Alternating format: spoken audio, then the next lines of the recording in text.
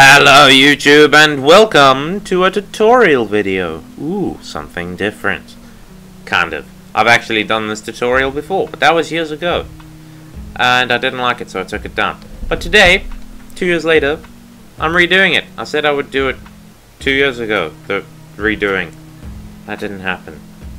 I apologize. What I'm going to be teaching you how to install today is the No Ice Melt and No Fire Spread mods for Minecraft Forge, because lots of people have issues installing this, and I did too until I managed to teach myself how. So the first thing you'll want to do is go to this website, which is the mod developer Soccer Guy 3.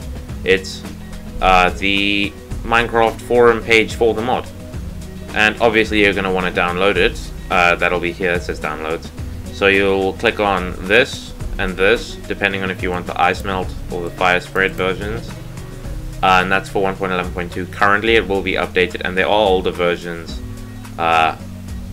down. So you'll just want to go download that. So let's just download this quickly to show you what to do. It'll take you to a OneDrive page, and then you will select No Fire Ice Melt there, and then you'll choose your version. So I'm not going to be using 1.11.2, I'm going to be using 1.7.2 because that's my favorite version of Minecraft. And don't click this one because this one's the source unless you want it, but these ones are the actual files you'll be using, so you can just download that one or that one and yada yada yada. Then once you have those downloaded, I've already got mine in these this file, sorry. You'll want to head to your Minecraft installation folder, which will be in the don't know what to call it, but it'll be in your users file. So mine is hollow, then app data, roaming, and .minecraft. And then you'll go to your versions, and then for whatever version of the mod you downloaded, you'll go to that version of Forge. So I've got mine are 1.7.2. So I'll go to the Forge 1.7.2 folder here, and then you'll take this .jar file, not the .json file, just the .jar. You'll right-click, open with WinRAR Archiver. Okay.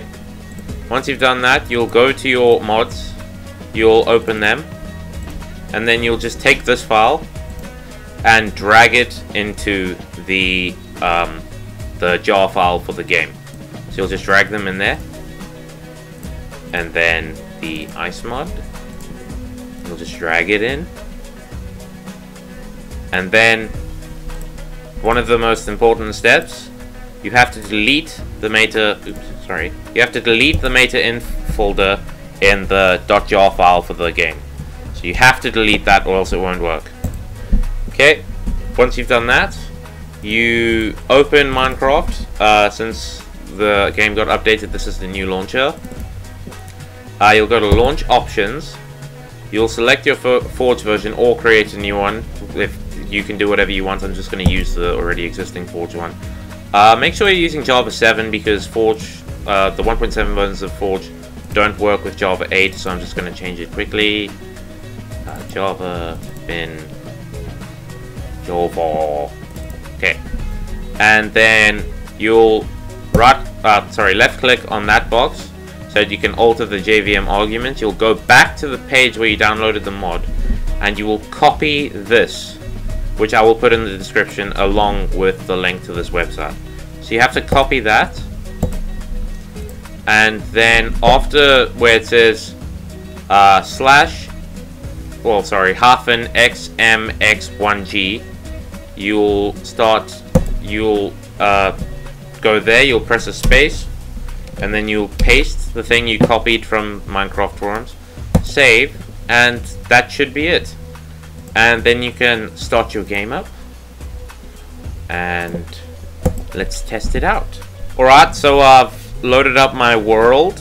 I've already got this set up, so I'm just gonna put some fire there and see if this fire spreads or this ice melts.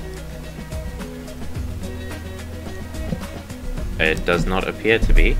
I think it would have melted by this point. Let's just wait for a bit longer. I'll speed it up so you guys don't have to watch it. The